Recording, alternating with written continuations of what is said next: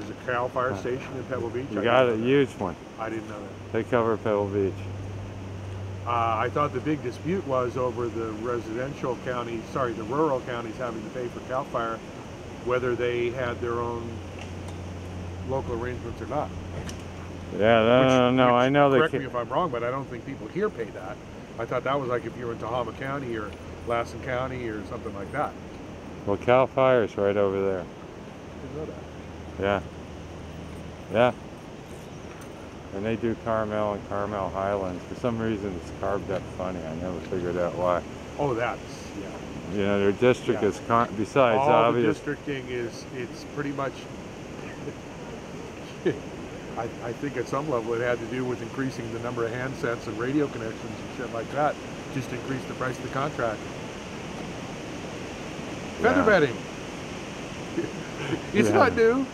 Yeah. They were feather bedding when it was, you know, horse-drawn wagons and shit. That's and deputies. True. Mud raking, feather bedding, that's where all them terms came from, huh? Yeah. Well, the thing is that, no, it wouldn't make sense to use Cal Fire. And it would make sense to supplement our police department with the county sheriffs, because guess what, they have a substation in Pebble Beach too. County sheriff?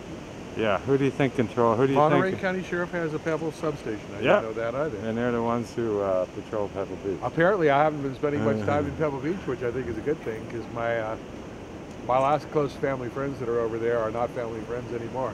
Well, that's a good reason not to be there. No, I know, you know, no, they do the Cal Fire and the Sheriff's Department take care of Pebble Beach, because it's an unincorporated area. Got a meeting right there? Where? It's a rocket. Is it one or two? Where? In the branch right there.